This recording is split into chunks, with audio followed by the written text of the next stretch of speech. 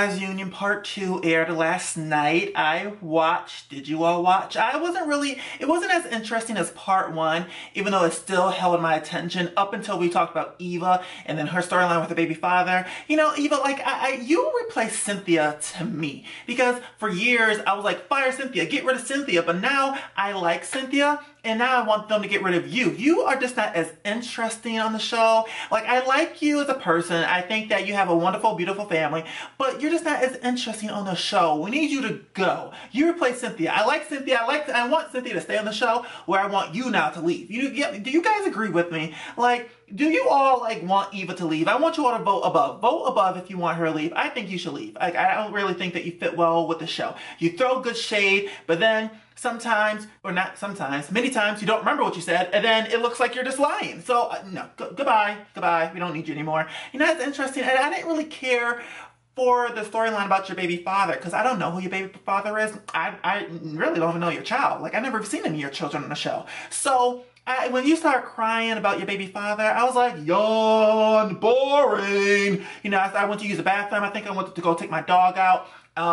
And then when I came back from walking my dog, you still were talking about it. So then I went to go get some food. I went to use the bathroom. I'm like, my God. So then when I saw that you left, when you like walked away, I was like, good, she's leaving the reunion, because I honestly did not care for the storyline at all.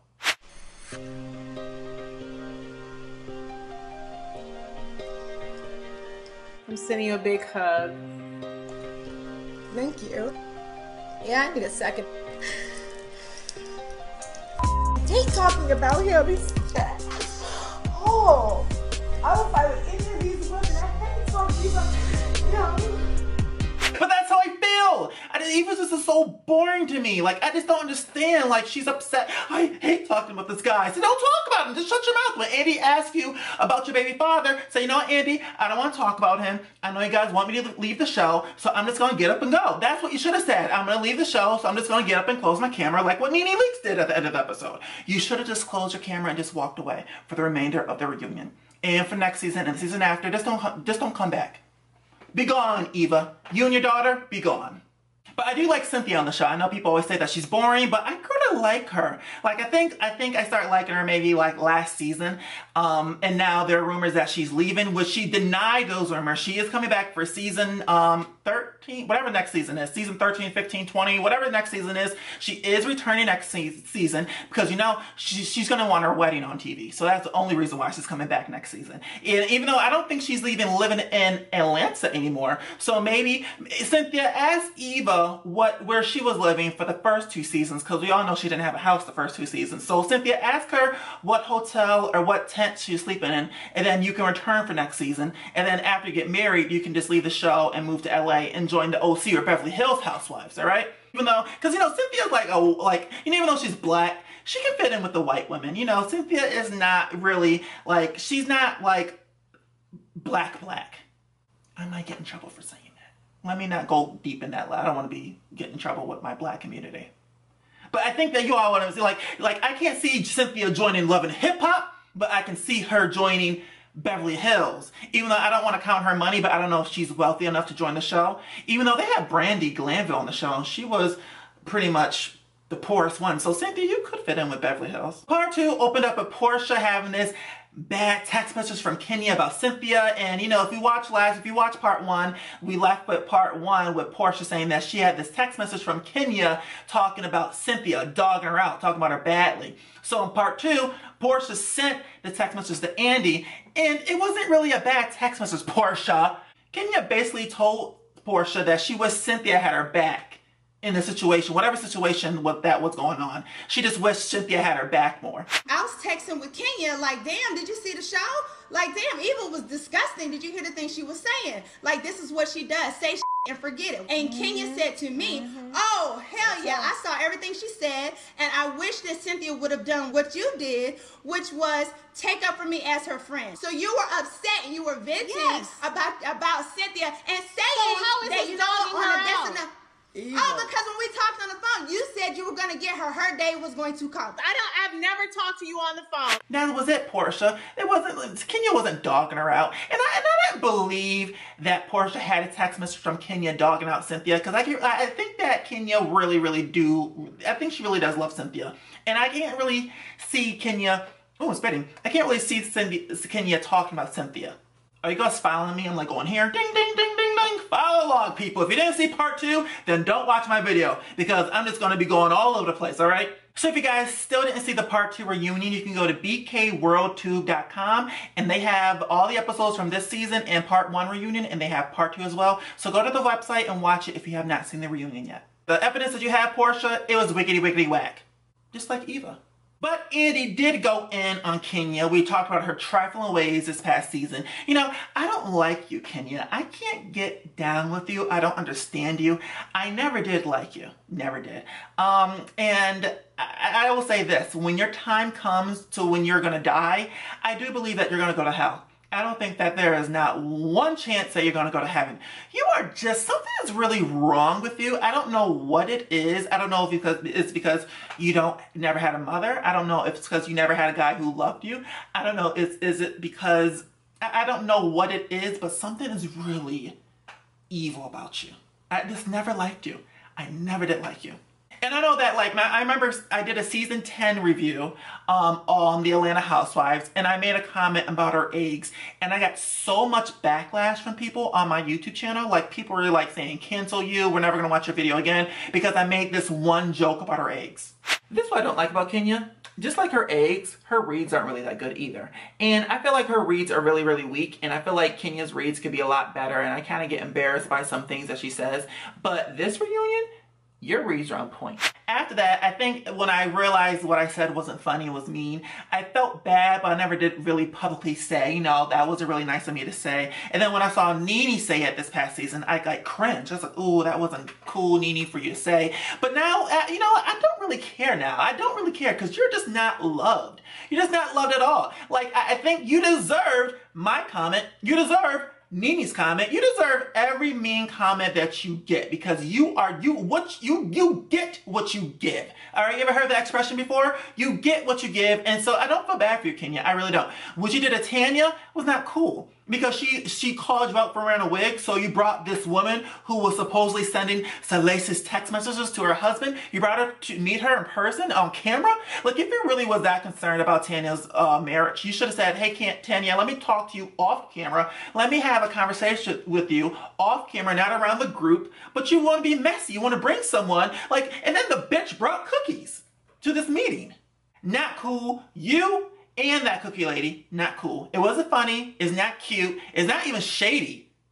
It's just plain rude. You'll never get respect from me, Kenya. Ever. Ever. I do not like you. And I don't like you either, Nene. I don't like you either. But I feel like I will actually be on Nene's side more than your side, Kenya. I can't believe I just said that. I'm taking up for Nene. Nathaniel. Ugh. But no, I really don't like you. So her and Tanya went back and forth about the cookie situation, and I'm on Tanya's side. You know, you should have this, you were really trying to reach somewhere. Like Tanya said, you were trying to shoot her, but you shot a blank. I think that you really wanted to, like, trigger something in Tanya. And it just wasn't working, Kenya. It just wasn't working. You two went at it, and then her and Marlo went at it in part 2 reunion. And I never brought this up either with your Kenya more hair care. When you crashed Marlo's event, I didn't think that was funny or cute. I never brought this up in any of my past reviews because I didn't think it was funny or cute that you did that. Why show up to her event if you're just gonna be like messy and shady? Like, why show up to her event with marching bands and shit like that? It wasn't funny. It was just like, when I saw it, I was like, I just rolled my eyes. I was like, really? This is what you're gonna do? Really? You know, you think everything is so funny all the time and it's fun being shady. Well, that's the reason why God is having a life like you in your life right now. What's that, baby Brooklyn? You don't know where your daddy's at? Oh, I don't feel bad for you, Kenya. I really don't. But you know what the highlight of this reunion was? Kandi versus Nathaniel. I'm embedded in your motherfucking brain, bitch. I'm embedded in your your motherfucking brain, bitch. This is the best quote that's gonna come from this. Actually, no, this is the second best quote because the first best quote was, your titties are social distancing when Porsha does it Eva. So, Kandi, you get the second best quote. I'm embedded in your motherfucking brain, bitch.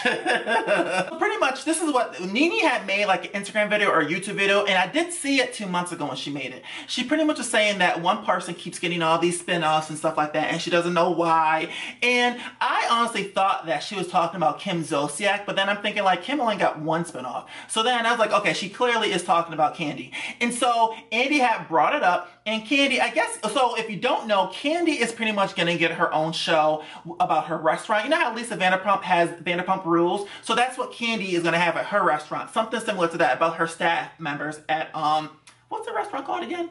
The Sugar Factory? No, whatever her restaurant's called, she's gonna have, a show about her staff members, similar to Vanderpump Rules. So Nene was saying, I don't understand why this one person keeps having these spinoffs, and pretty much then you're hating on her. You're just hating. Because Nene wanted that for her. She wanted a spinoff about her store, Swag, in DC. So, but the production, what happened? Fuck. I remember reading an article about it. She was in DC a lot because she was trying to get her staff members to have this show like Vanderpump Rules, but production was not interested in the Nene storyline. They were more interested in Kandi's store or Kandi's restaurant storyline. Are you guys following me? So Nene was just hating on Kandi. Do I think that Kandi show will be successful? No. Like her other spinoffs, they all are boring. Like, I have not watched one spinoff from Kandi. Remember she had that singing competition? I think it was, remember she had, like, I don't know if you guys remember, she had, after she made Don't Be Tardy for the Party for Kim Zolciak, Bravo gave her, like, a singer where she helped these people, these nobodies, and she gave them a song to sing, and then you pick which song was the best, but that got canceled. Kandi's Wedding, never watched that. It would look boring to me. Kandi's Ski Trip, never watched that. It looked boring to me. And Kandi had another one. I didn't watch it. All her spinoffs are boring. I'm sorry, Kandi, I like you, but I don't understand how you got a spinoff because you're not really all that interesting. To be honest with you, I have not watched not one spinoff from any of these ladies. I never watched Nene's spinoffs. I never watched Porsha's little baby spinoff. I never seen Kim Zolciak's show. I never seen Bethany Frankel's show. Who else has a spinoff? Vanderpump Rules, never seen that show either. They're not interesting. If you're not filming with the other ladies, not any of these women deserve a spinoff because none of them are interesting alone outside of their group. None of them, right? Is anyone, I wouldn't watch anybody. Yeah, because none of them are really interesting. The only way I would watch if it was two housewives doing something similar to what Paris and Nicole Richie did on The Simple Life. Like Nene and Kim, remember when they were going to have a spinoff a couple years ago? I would have watched that for like an episode or two, see how I feel about it. But yeah, none of them are really interesting to have a spinoff show. My opinion. Maybe Kandi's show will be good with their staff members. I don't know. I will give it an episode or two, but I don't have high hope for it. Oh my God, so wait, oh my God. So yesterday was Kandi's birthday. By the way, happy birthday, Kandi. So did y'all see what Nene had posted on her Instagram page? Nene, being the petty old woman that she is, decided to give Kandi a birthday shout out. And you would think it was nice, but it really wasn't. This is what Nene posted yesterday on her Instagram page, wishing Kandi a happy birthday. It reads, I will not let the fake beef you made up to stop me from wishing you a happy birthday and posting my favorite picture of us, Kandi. Everybody go wish Kandi a happy birthday, then tune in to watch the show. Tune in to watch Kandi have the fakest Want Some Smoke Beef with Nene segment at 8 p.m. tonight on Bravo. Then her hashtag says, Fun Shade Right, Mrs.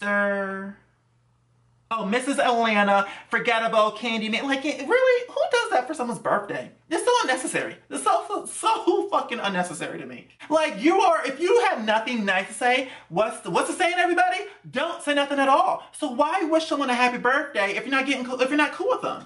So in retaliation, Kandi had posted a video of Nene singing her song. It says, what I need from you is some understanding. This is a cute throwback video. Love how you were singing my song, Nene, and thank you for the birthday wishes today. Much love from Mrs. Unforgettable. Nene, you are just so, I just honestly don't know how you can be so rude on someone's birthday. Why did you have to say something? If you're gonna be shady, why wish someone a happy birthday? Like, just shut up sometimes. Shut up. Like, that's why I don't like you. Shut your fucking mouth. Oh, and then, oh my God. So then Kandi had a birthday party yesterday. Side note, this is not even from the reunion. So Kandi had a birthday party yesterday. And so many people were upset that she had this birthday party with people not wearing a mask. And you're supposed to be quarantined. COVID's happening. How could you be show? Shut up. Like, we're 3 months in this whole quarantine shit, all right? We all are being sick and tired of staying at home, can't hang out with our friends. So I understand why Kandi had a birthday party with her friends. I mean, the theme was mask on, and there are video footages of people not wearing a mask, and Kandi wasn't wearing a mask. They're all grown. They know the risk that they're taking. We are tired of being in the house alone and not being able to social. So I understand why she had a birthday party, and I understand why people went to the party.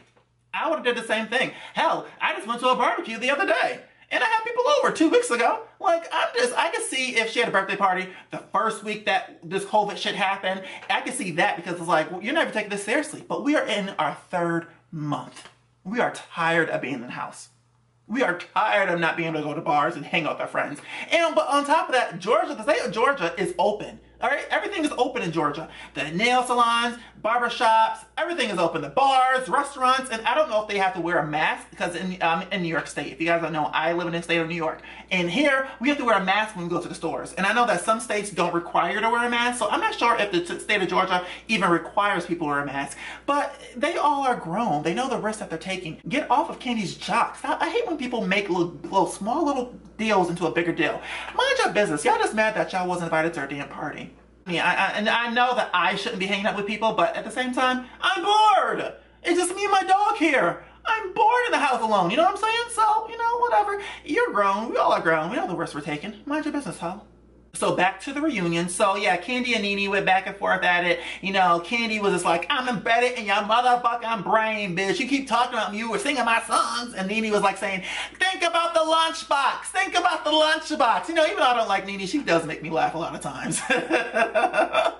Oh, on that particular thing she had posted, she says on there, I don't know why I don't got no show. I mean, they just seem to keep giving the same person the show, the season after season. Well, at the time you said it, they just started production on my new show, bitch. It would either be you or Kim Bierman. So it's you. Girl, bye. Bye, bitch. That's all you can say is bye. But you can't stop seeing me, bitch, because I'm everywhere, bitch. I'm everywhere. And you gonna continue to see me. Unforgettable. You've been knowing me since before I got here, bitch. You've been singing my songs, bitch. I got you on here singing my songs. Tomorrow. They will forget about you and your outfit. You been knowing me, and you gonna keep knowing me. I'm embedded in your brain, bitch. I'm embedded in your motherfucking brain, bitch. Bye, girl. Bye. Whose side are you on with the Nene and Kandi fight? Vote above. I'm on Kandi's side, all right? Don't be a hater, Nene. Don't be a hater. So after that, we see Nene close her laptop and walk away. And when she closed her laptop, I don't know if you guys saw the little notepad that she has, but she pretty much she had her reads already rehearsed and written down. So all she had to do was like look down at her notepad and read the reads.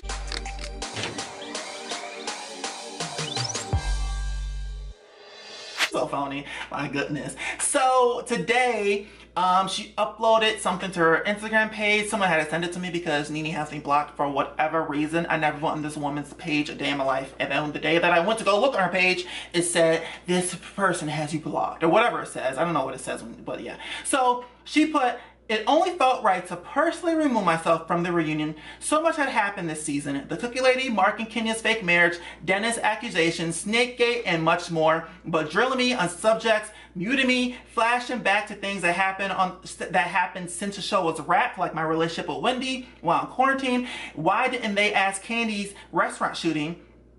Wait, why didn't they ask Kandi about restaurant shooting? What? She did. That doesn't make sense. Then that's what we were doing. I don't know what that means. Interviews I've done since we wrapped the show that has nothing to do with the show. After deciding that apologizing for certain things was only right, that wasn't genuine enough. Starting over with little sis Porsha, which I don't understand why Porsha, you're friends with her again, was made fun of. And here they go, bringing someone on the reunion that I was personally told by executives wasn't allowed on set anymore. Oh, she's talking about Giovanna. All this and so much more felt like the rules only applied to me and that I was being held to a different standard than others, but you continue to be the judge. Nene, quit the show. That's what it sounds like. You're complaining about your co-workers or you're complaining about your bosses. Quit the show. I mean, I quit the show. Like, I'm just so sick and tired of you. You had to know that Giovanna was coming back on the reunion. She was so much part of the show. Why wouldn't they ask her to be on the reunion, right? Honestly, I just don't understand. You talked so much stuff before they filmed this reunion. You was making videos saying, oh, these ladies need to get their shade ready because I'm going to be giving them shade. It's hell to pay. It's hell to pay. So when they brought the shade to you, you leave? Really, Nene? She's too old for this. She is way too old. You need to quit the show. You know what? On top of that, Cynthia is the oldest one. And I honestly thought you were, Nene. Like, I thought you were close. I thought, honestly, Nene, you were 55 years old. I didn't know that you're younger than Cynthia. Had no idea. I think Nene's like 51 or 52. Had no idea that you were younger than Cynthia. I always thought you were older than her. I personally believe Nene should leave the show. I do. Her and Kenya can go. But if they go, then next season and the seasons after will be a dull. So I guess we do need them, unfortunately. Ugh. So next Sunday is part 3, the conclusion to this virtual reunion, and Yovana is back on the show. I don't like her, but I think that we all, as viewers, we have some questions that we need answers to. So I am kind of looking forward to seeing this little snake, what she have to say and everything. Alright guys, so the Real Housewives of Atlanta part 3 airs this Sunday at 8, 7 Central on Bravo. Thank you so much for taking the time to watch my video. Please subscribe to my page if you haven't already. And while you're on my page, check out my other videos and let me know if you agree or disagree with anything that I said. Down below in the description area, under More Marcus, I put my Instagram and Twitter information, so go ahead and follow me guys. That way you can send me a DM for any video requests that you have. I can't wait to talk to you all again. Bye guys. I might put some